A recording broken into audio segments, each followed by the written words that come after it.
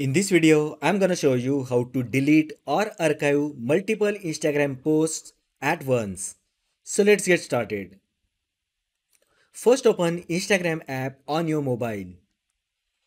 Now go to your profile by tapping the icon at the bottom right corner of the screen.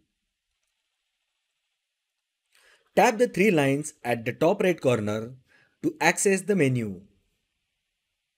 Under How you use Instagram section, tap Your activity.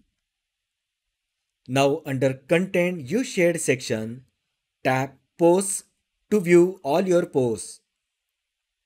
You may use the sort and filter option at the top for finding the specific posts.